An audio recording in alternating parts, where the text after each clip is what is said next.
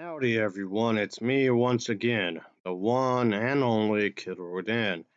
So I figured I would talk about yet again another video for comic books and stuff. For anyone that's a fan of comic books, of this genre of film, well, you can't say I didn't bring up quite a bit of these types of videos. So there you go. Even though I was never a huge fan of this genre, but if it's a good movie, it's a good movie regardless. But anyway, I just want to bring up a film titled I'll be speaking about The Dark Knight Rises. Yes, I know. Before anyone says anything, didn't I already talked about this movie? Shut the hell up! So, alright, for this time around, it's gonna be focusing on somebody talking about the movie, to be more exact. And that individual is David over here. David is supposed to be this political commentary individual, I guess you can say. So the thing is that he's definitely the founder of this thing. Of course, he would do, and also the editor in chief the of this thing he would do, which is of course this reader support investigative news outlet focus on exposing the negative influence of the corporate corruption on American society. I'm just over here thinking, oh Christ, you're one of these people. And not surprisingly, of course, he was definitely a speechwriter and, of course, senior advisor for the Bernie Sanders 2020 political campaign. I personally don't like Bernie Sanders due to my own reasons, of course. But anyway, that aside, I wouldn't talk about Bernie Sanders, but that's not what this video is about, really. So I'm not. I really don't want to focus on too much, which yes does have to do with politics, of course. For the time being, my reasons are my own. And I'll leave it at that. If I want to bring it up in a separate video, then I might do it if I feel like it. I'm just putting that into a disclaimer. That's it, okay? That's all I'm saying. I'm just going to point that out, alright?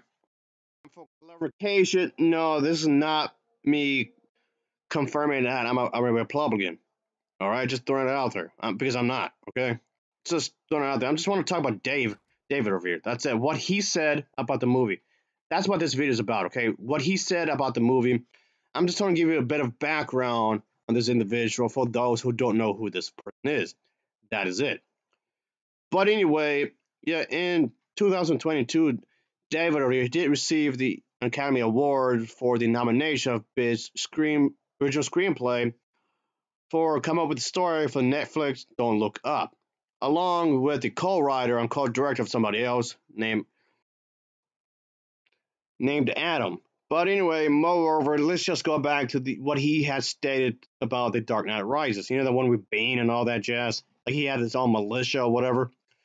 So, okay, David over here basically just goes down to the nitty gritty here.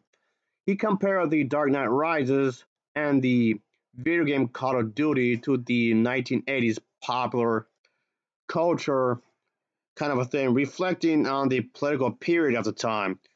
And I can kind of see what he's talking about because the people who were, of course, making the movie have people have said that the film The Dark Knight Rises was inspired by the French Revolution, kind of a thing. So some people have said that there might be some elements of that when it comes to the upper class and the higher class, the rich and the wealthy, which yes, there was a difference. And of course, the middle class and lower had to pretty much collide, where a lot of people would just find each other because of the wealth. Which, yes, you can actually see that in the movie, of course, at least to some extent, of course. Moreover, of course, Adam wants to talk about this kind of thing because he seems to have a grudge against millennials and whatnot. Seems to have like a hate boner towards the whole idea that you're not allowed to have a lot of money, which is which seems kind of odd and kind of productive. It just seems like a kind of productive point of view, considering the fact that he's pretty well off himself.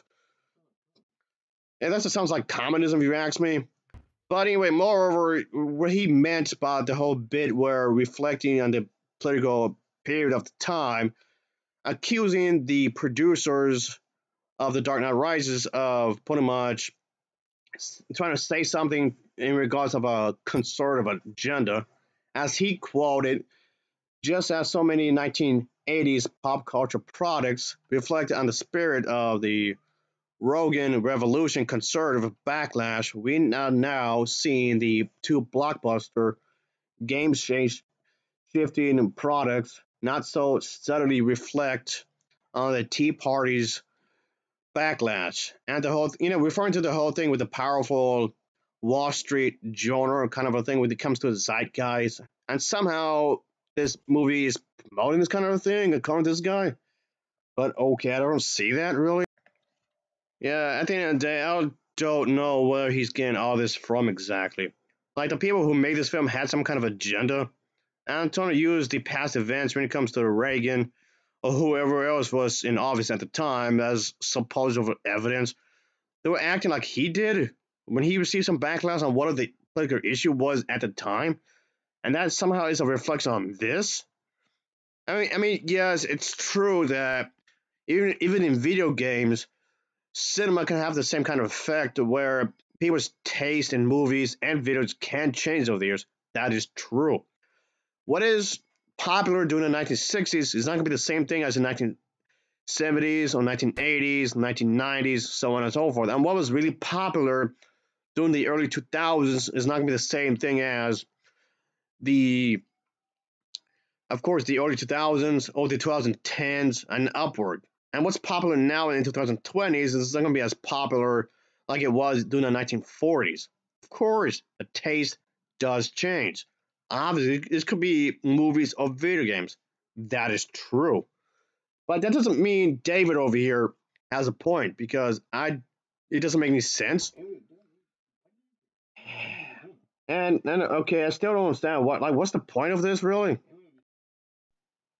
Also, don't take this the wrong way either. Even if the taste of cinema and video games, even if none of this ever changed, uh, he still doesn't have a point. Like at all. He still doesn't have a point whatsoever. Even this individual, this comic book writer, even he had to shine his own opinion.